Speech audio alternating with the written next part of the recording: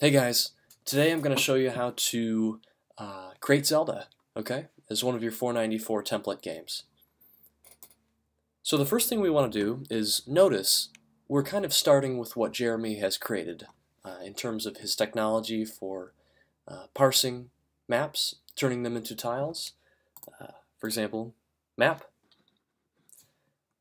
turning them into a tile sheet, and generating a map for that, okay? Jeremy has a wonderful explanation of how this works in his Metroid tutorial, and if you want to know how it works, I will defer you to that.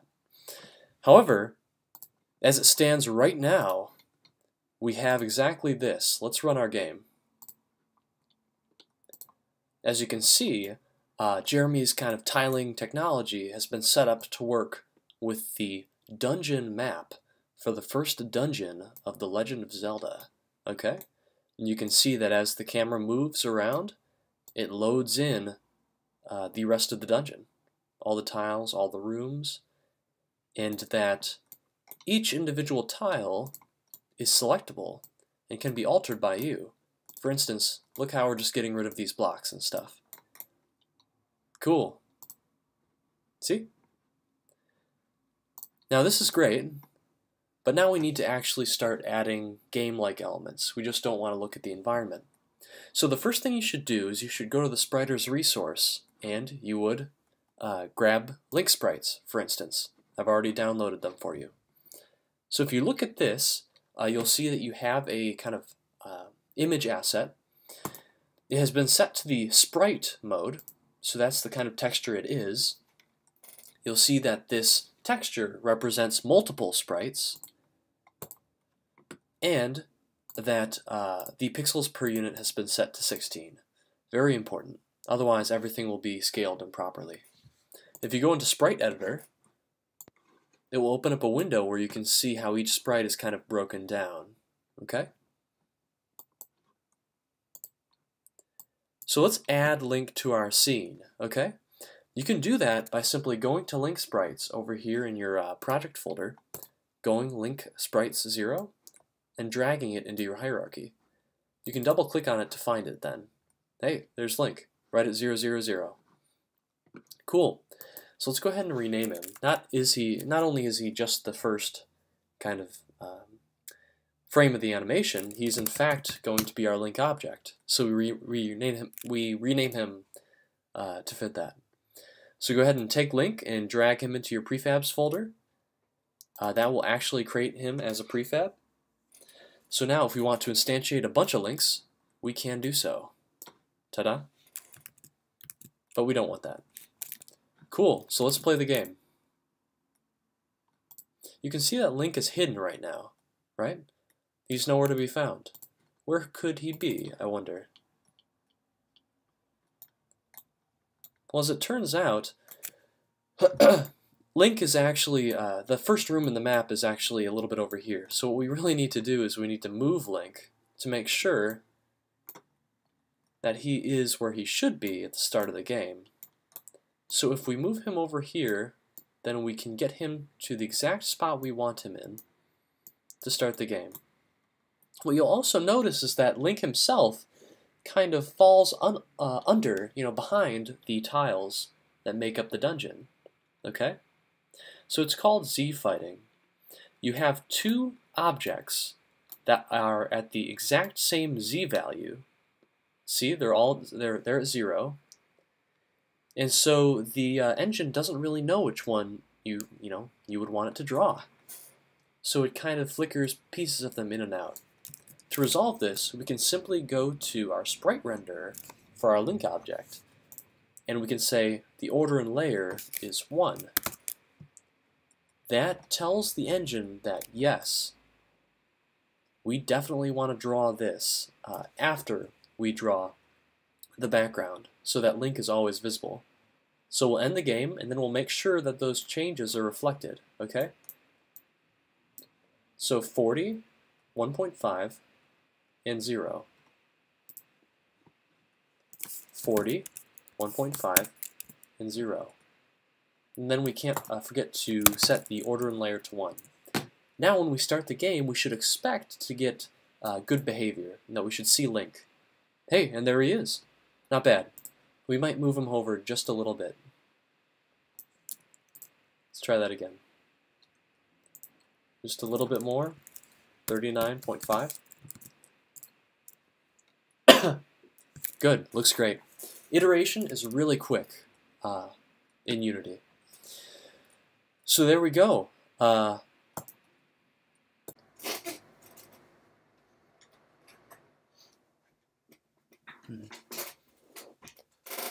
Alright, here we are looking into the link movement script, the kind of guts of our link movement component. What we need to think about is how do we get the input from our player. Now, Unity provides a nice class called input that can allow us to do just that, and with it comes a function called getAxis. Now, an axis is basically just a way of thinking about and analyzing a controller and what state it's in. So, for example, if we grab the horizontal axis, then we can learn all about what horizontal inputs are pressed. For example, the left and right arrow keys. So we're going to print out that value and just verify it's what we expect. It's printing 0 now when you hold nothing down. If you hold the right key down, you'll see it go toward 1. If you hold the left key down, you'll see the value head toward -1. That's what we expect. Now we need to take that value that's coming in through the input and we need to turn it into movement for link. So we need to store it. So go ahead and store it.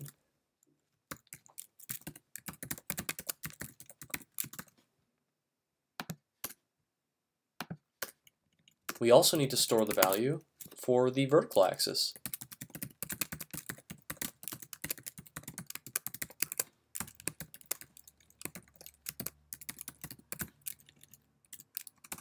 And once we have these two things, we can put them into a nice vector 3 that's going to act as our velocity. In fact, let's call it new velocity.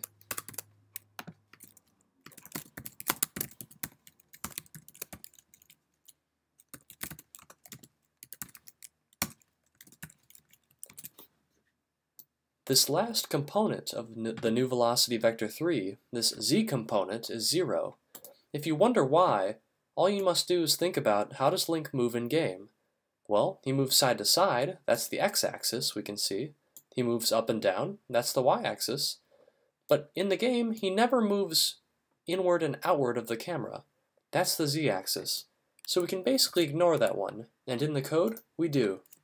Just leave it as a 0. Now what we need to do is we need to take this new velocity vector and we need to apply it to the physics of Link, the Link game object.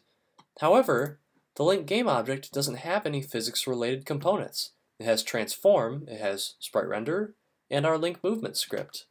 In order to give Link some real physical properties, we have to add the rigid body component. Rigid body is in physics, right here, right next to the colliders and the joints. Go ahead and add a rigid body. You can see that by adding this rigid body component, our Link object has gained the physical properties mass, drag, angular drag, in case you're spinning, and even gravity. Let's see what happens now that he has these properties. He falls, right? Because he has gravity now. Let's remove gravity and just be sure that he doesn't fall. That's what happens. Now that Link has a rigid body, physics-related component, we can get that component. And once we have that component with this getComponent function, we can grab its velocity property and we can set it to our new computed velocity that is based on our inputs. Let's see what happens.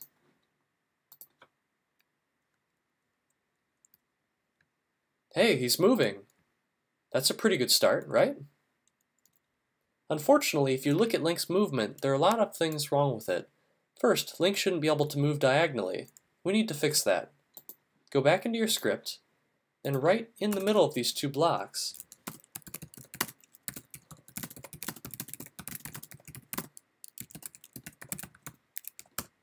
we're going to put a conditional statement. We're going to say, if there is horizontal movement, then our vertical movement should not exist. if we are moving horizontally at all, make sure we're not moving vertically. If we go back and test our program, we'll see that this is now the case. Link can no longer move diagonally, a step in the right direction. He's very slow though, so let's go back into our code and add a public float velocity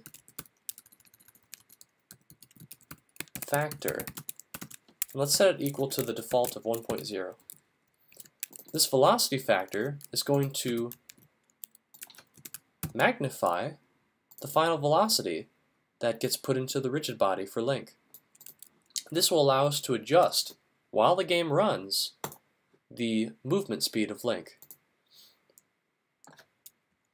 He's the same speed now, but notice that we have a new property, the velocity factor. Set it to something like 3.5, and watch as Link speeds right up. There he goes. Notice how, once the game ended, the velocity factor value that we had set during gameplay set back to 1. That will always happen, so make sure you don't forget to set things back to their desired value after the game ends. That way they'll stick. The last thing we need to do is we need to address this acceleration and deceleration. That's not the way it should be. It's definitely not authentic. So go up to Edit, Project Settings, and Input. Here you can see all the axes, right? In fact, the horizontal axis and the vertical axis are the same ones that we pulled back in our code. You can go ahead and examine their properties. So if you look through here, you'll notice that, hey, the left and the right arrow keys are what the negative and positive buttons are. They correspond to -1 and +1, respectively. But you might not have noticed that A and D do as well. They're the alternate buttons. If you look at gravity, you'll notice that it controls how quickly the value for the axis falls to 0 when you're not pressing anything. Ideally, we want this to be very, very fast so that there's no visible deceleration. Sensitivity is opposite to this. When you're holding an arrow key, this controls how quickly you'll get up to top speed. So go ahead and make that very large too. And go ahead and make those changes reflect in the vertical axis as well. Now play the game. Looks a whole lot better, doesn't it? You'll need to do some measurements and play the original game to find the exact speed at which Link should move, and play around with some settings in Unity. You'll also need to figure out how to make grid movement possible, how to make Link move only on a grid, and enemies only on a grid. Right now, Link can go anywhere in this space, but in Zelda, if you look carefully, there's actually a subgrid of possible positions that Link can be in. And that's a very important mechanism for making it easy to get through doorways and to line up with certain items, and you'll need to replicate it. But this is a pretty good start. If you play the game and run around a little bit, you may notice something off. Link should be colliding with all of those blue statues, but he's going right over it. What gives? I mean, Link does have a rigid body, right?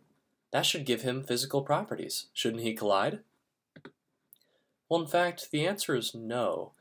You see, if you look at both objects, both Link with his rigid body and the blue statue tile with his box collider, you'll see that Link also needs a box collider as well. In fact, things won't collide unless they have colliders. So, while this blue thing has a box collider, Link needs one too. So let's go ahead and add one. And then continue playing the game. Or just exit. Exit and add the box collider to Link's prefab. Good, now Link has a nice box collider. So, what is going to happen when we play the game now? Well, nothing is going to happen.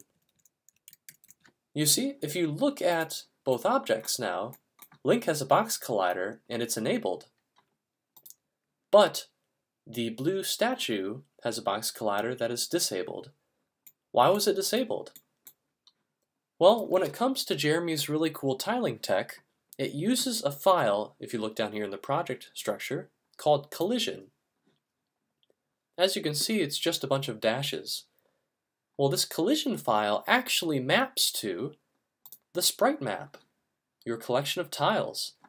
It informs the tiling system about what tiles are physical, what tiles need to have their box colliders turned on. So, for instance, if we were to open up the collision file and open up the sprite map image, we might decide that these two statues here on the left need to be made solid. So you would see that they're in the third row, they're in the third and fourth columns, and you would go in and you would put two S's there. These S's respond to these two statues. This will inform the system, don't forget to save, this will inform the system that if it sees those two tiles, it needs to turn on the box colliders for those tiles. Let's see if we collide. We do. Good. If you go into the tile script and you look toward the bottom, you'll see that case, that S character, and what happens when it sees an S. Basically, it doesn't do a whole lot, but if it sees a dash, then it will turn the box collider off. You can use this function right here and customize it to add your own properties to certain tiles and to create your own logic for making tiles interesting or unique, perhaps even pushable in Legend of Zelda fashion. If you go back and play the game, it's pretty cool. You've got collisions now, as you'd expect, but something isn't quite right. In fact, if you collide in certain ways, it appears Link is a bit drunk. That's no way to go through a dungeon, son. What you should do is you should want a way to restrain Link, to make sure that he cannot spin. If you look at the object and look at the rigid body, you'll notice a section called Constraints that allow you to freeze position, freeze rotation. Well, we want to freeze all of our rotation. We never want to rotate, to be honest with you. So go ahead and freeze it. You'll notice that the spinning stops. You'll want to freeze your position too, because, like we said earlier, Link should only ever have one Z value. He should not go back and forth through, from the camera. It might mess up collisions if that ever happens. So turn off your game and make sure that these changes stick. Now let's test it and make sure that we can't have drunk Link. Good. It seems to work well. If you can't tell, I'm trying to go to the right, and if there was a grid system, I would be able to very easily.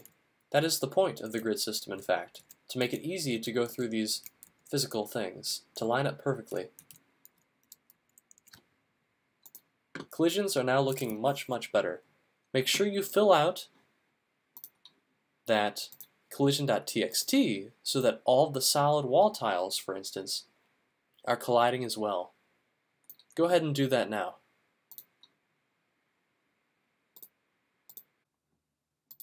The game now has reasonable collisions, but it still doesn't look all that interesting, and it certainly doesn't look very dynamic or animated. So that's what we should do next. We should do some animating. Link should be able to walk around and, walk up, walk to the right, walk left, walk down. So we need to do some animating. So go ahead and go to the window option, go to animation to bring up the animation pane. Get some stuff out of the way.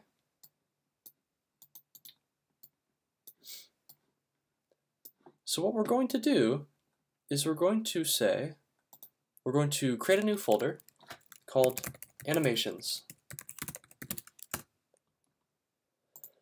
And after we do that, we're going to go into Animations, and we're going to create an animation. Let's call this one Link Run Right.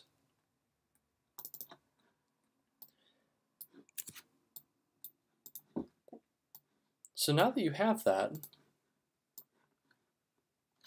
click on Link, and you'll see that in the animation pane, actually, so forget that we created that later. Let's just delete that animation we just made. So click on Link, look at the animation pane. It will give you the option to create an animation clip. Go ahead and do so. Put it into the animation folder and call it Link Run Right. You'll see that everything has turned red, including the play buttons up here. That basically means that if you make changes to that object, Link, it will be recorded on this timeline right here. So the first change we're going to make, since we're trying to make him run right, is we're going to go into his sprite property in the sprite renderer, and we're going to give him a new image, Link Sprites 3. You can see that by doing this, Link has changed his image, and the animation window has taken note of this. It's recording the changes you make so that it can replay them later as an animation. What you're going to want to do is you're going to want to advance the timeline a little bit. And then you're going to make another change. You're going to find the next sprite in the series. So, a Link standing. That way, when you bounce back and forth, it's very obvious that Link is animating. And that is the walking animation. It's not going to look very good because we spend this interval in the kind of split legs running stance, and then just a quick frame in the standing stance. So we need to add one more.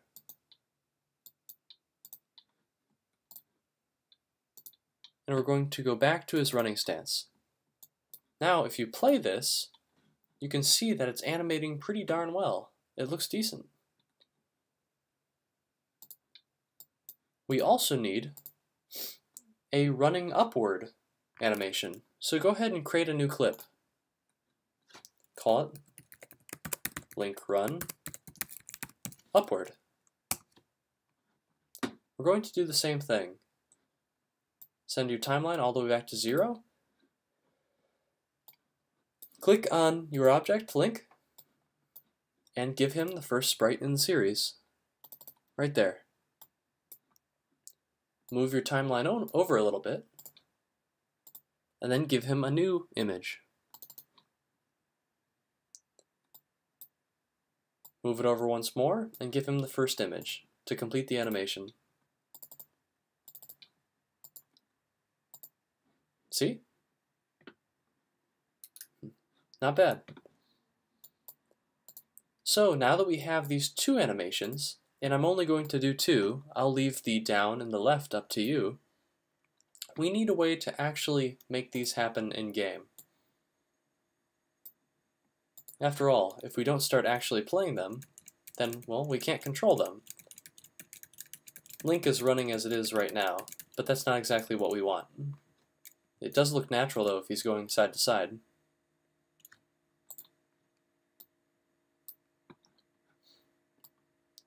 So what we need to do is we need to notice that Link has gotten a new component. He's gotten the animator component. These animations that we have just created, they're just really data. There's nothing that will actually apply them. The animator is responsible for applying them. The animations don't apply themselves. So, if we go and close the animation pane, we can open up a separate animator pane.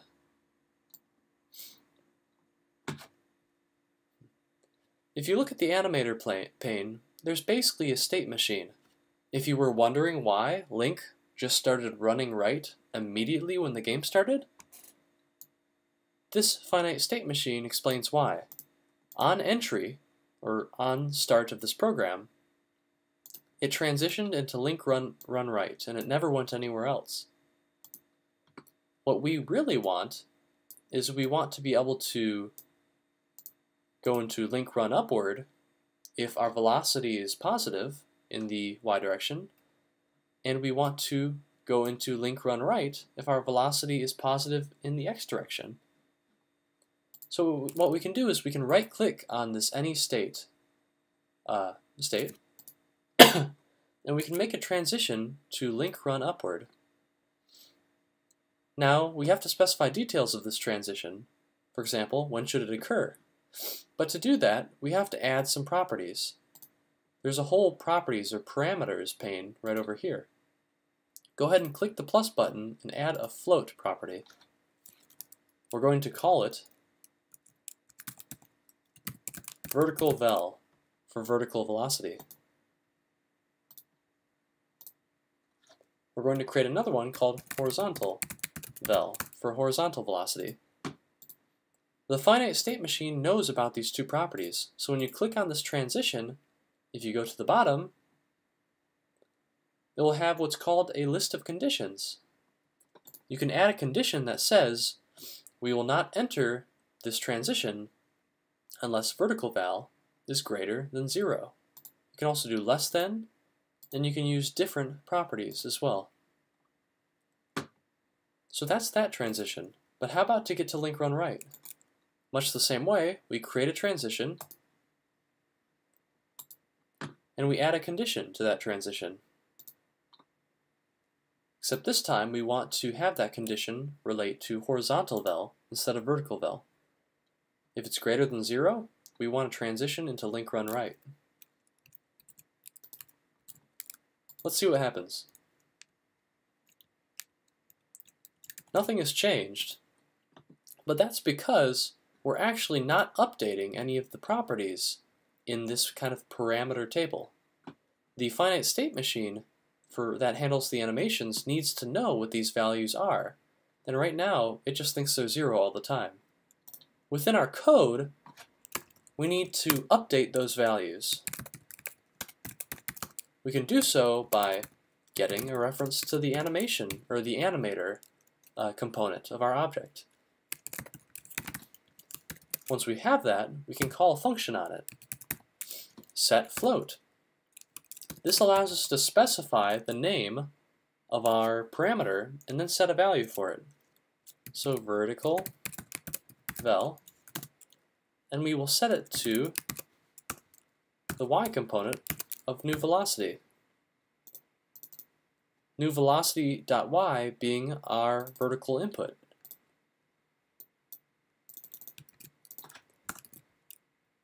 We can do the same for horizontal vel. And it corresponds with new velocity.x.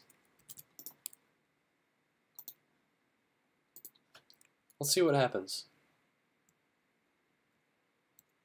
Good. When you run upward, it animates to show you that. When you run to the right, it animates to show you that. There are lots of ways to make this a little bit smoother, but I'm going to leave that up to you for now.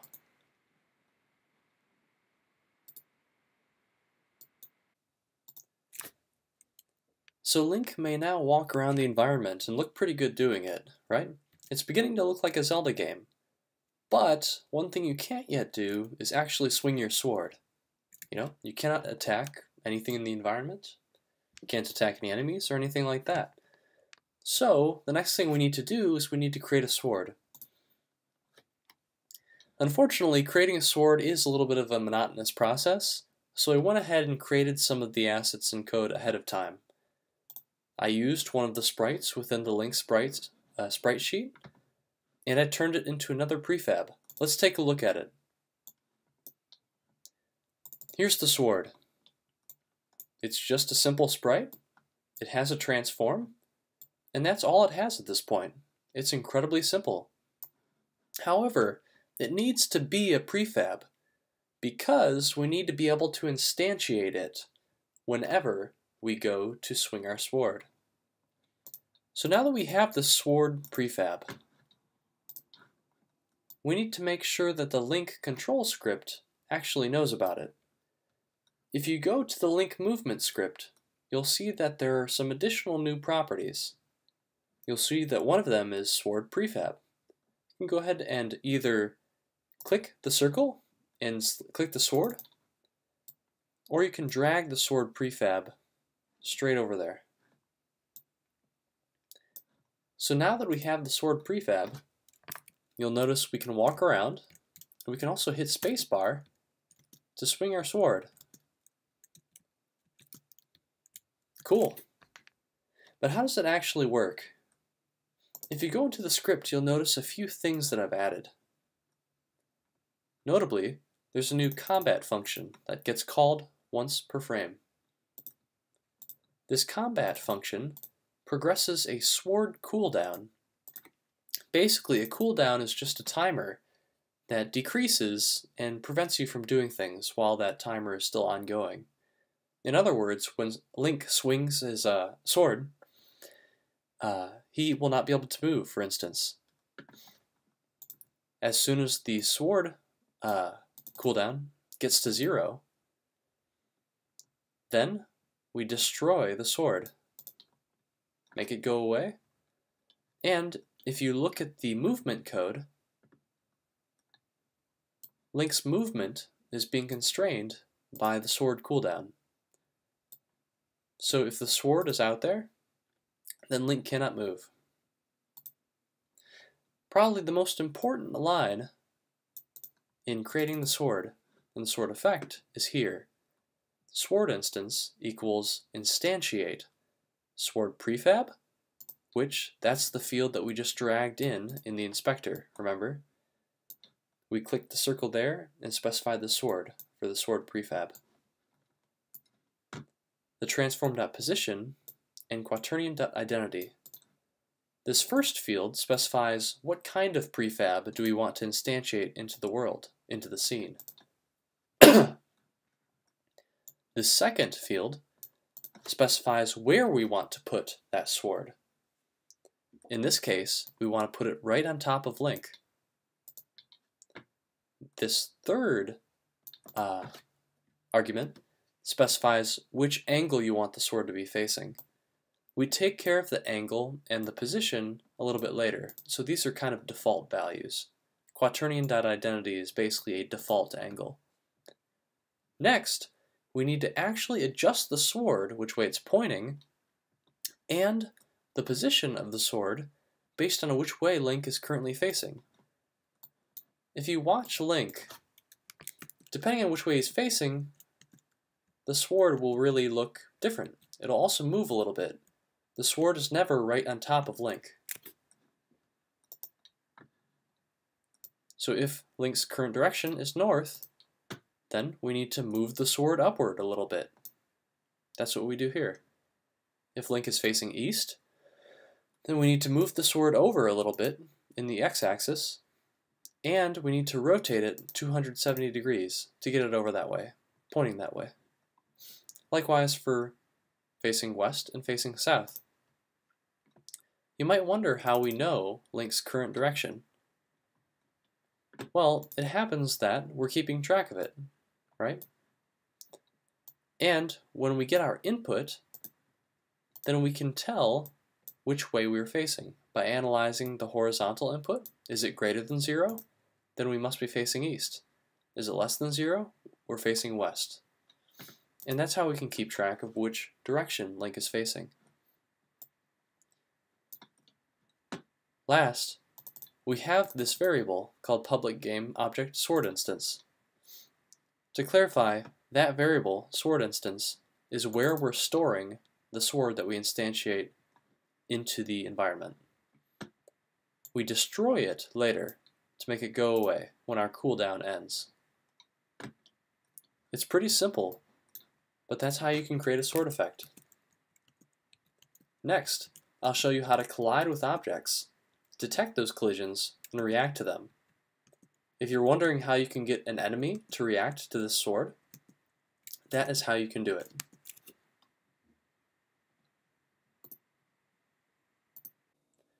One thing I would like to talk about to kind of wrap things up are collisions. How can you detect collisions between objects? For example, a rupee. How can we detect that Link has come into contact with a rupee? He's got to pick them up, right? He'll have to be able to hit enemies. So this is a pretty important subject. So, as it turns out, we can detect the collision of one object with another in code. So we can go ahead and move the rupee near Link, and then we'll have him walk into it.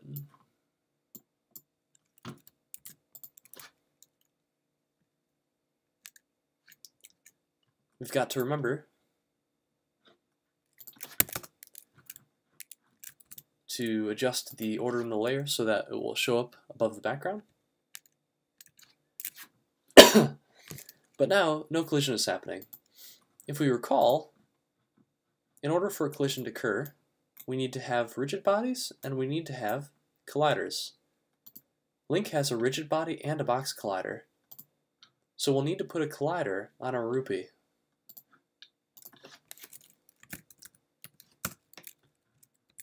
The box collider should do. In our code for Link movement, I know it's getting kind of big now. You might want to organize this and separate some of this out.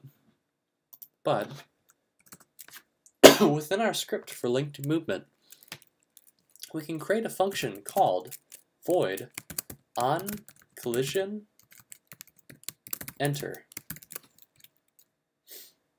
It takes a parameter collision col. Note that in order for it to work, it has to be absolutely spelled this way, with this parameter as well. That includes the capitalized O, the capitalized C, and the capitalized E. So let's try and detect a collision.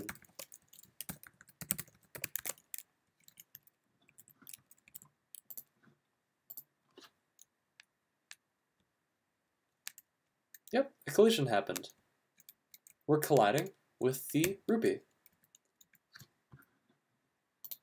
In fact, we're also colliding with the blue statue and the walls. Those aren't really things we care to detect, however. The physics system will take care of that for us. So we need a way to differentiate between colliding with the walls and colliding with the rupee. One way to do that is to use the tag system. If you go to a game object and you look in the inspector, you'll find a tag field toward the top. It'll say untagged. We need to create a tag for items, collectible items. So we can add a new tag. Let's call it rupee. Once you create the tag, you simply need to set the rupee's tag to be rupee. Now, within our code, in our collision code, we can do a conditional. If col.gameObject, that allows us to get the game object that we collided with, .tag is equal to rupee, then we're going to print collision, and only then.